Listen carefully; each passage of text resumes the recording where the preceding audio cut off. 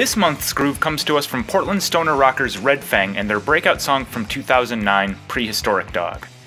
As many of our grooves of the month, this song has many potential spots to be featured, but we'll be looking exclusively at John Sherman's 7/4 triplet-based groove that happens underneath the first lead as well as the second verse.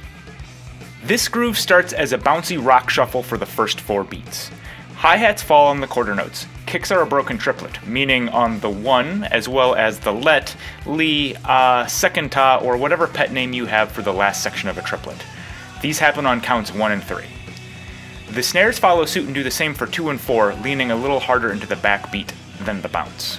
Quarters continue on the hi-hat for the final 3 counts. There is a kick on count 5, followed by 2 snares on the remaining triplet subdivisions.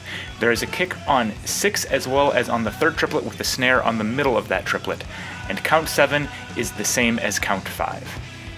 This groove is a great intro to odd time because it's one of those songs that doesn't really feel like it's an odd time, and it's in a genre where odd time isn't incredibly common.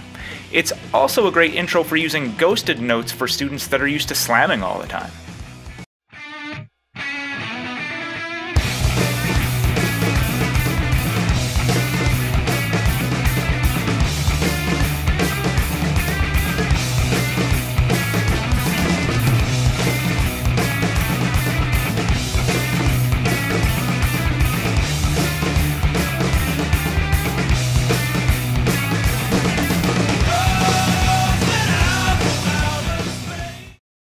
What would you choose for Groove of the Month?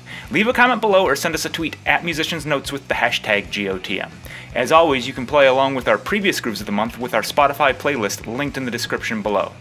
All you teachers out there, make sure to pick up our 4 stroke types poster, available at musiciansnotepad.com/strokes. Other than that, make sure to like, comment, subscribe, all that stuff. Let's hit it.